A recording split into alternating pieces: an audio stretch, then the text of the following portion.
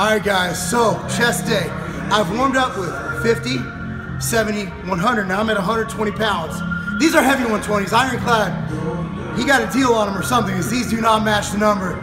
Anyway, so this is one arm unilateral bench press with a dumbbell. Now, thing is, you want half your body off the bench. So you really want to split your body from ass crack to shoulder blade, even half your head. And that activates your core like nothing else. And it forces you to tighten your glutes, which is a key element in bench pressing with a barbell or even dumbbells bilaterally. So again, you get the weight, you get the weight up, lay back. This arm is used for support. Try to keep it stable. You can do whatever you want with it, just try not to be crazy with it. So, get in position.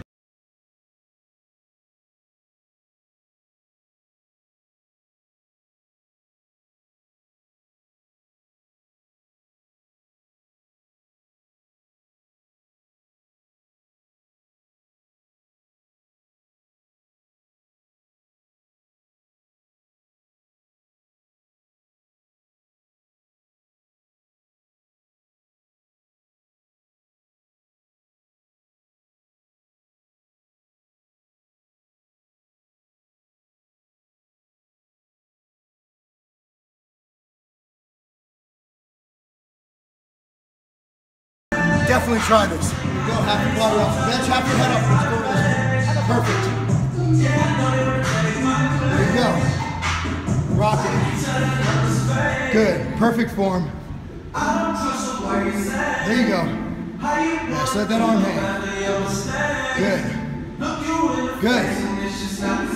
All right, so right now we're doing bilateral isometric hold bench press. These same 150, anybody who's ever trained in Ironclad knows these are more like 170s. So I'm gonna hold one arm in the air and press with the other arm.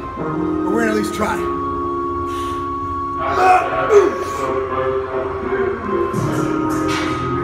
There you go.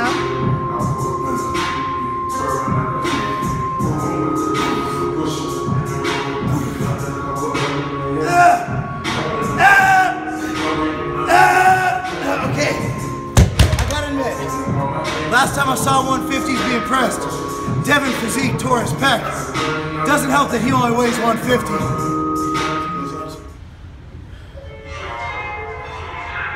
All right, so the main brunt of our workout, we got warm-ups done with the unilateral, core's all warmed up, heavy set with the 150-pound bilateral.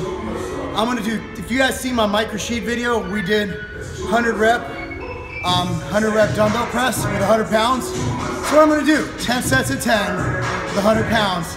That'll be a brunt of my workout. Volume, volume, volume, volume, volume. So this is set one.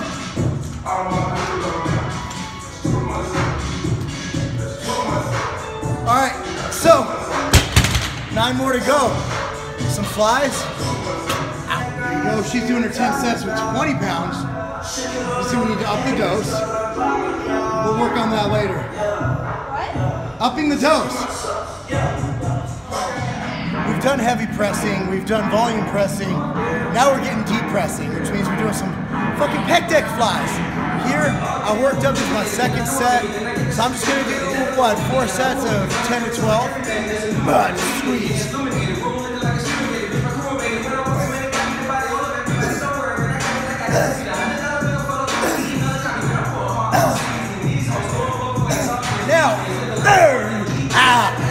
Now here's the thing. I like these better than dumbbell. A lot of people like freeway Nazis like, fuck machine, dude, I just did like 80 sets of fucking dumbbells. At the end of the day, dumbbells, when you come past here, your chest ain't doing shit. So it's literally right to here. This gives me a full contraction to the top. So I like cables or machines for flies. Dumbbell flies can suck my motherfucking wiki. So the final thing we do is 4 sets. 4 sets of cable crossovers, 8 to 12 reps. It's really getting it out there. A lot of sets, a lot of reps, a lot of weight, but no barbell bench. The reason being my shoulder's been a little wacky lately. And barbell bench, at the end of the day, it works a little bit of chest, a lot of lats and front delts going on there. So I hope you enjoyed it. Try some of this shit in your workout, and that's not a day off in 5 weeks. A lot of that's due to overtraining solutions. I take it every workout. Now today, I'm foregoing my post-workout shake because I'm going to the brunch cafe next door. I love that. Always get my 2 scoops. I just throw it in the rest of my workout shake, my machine fuel.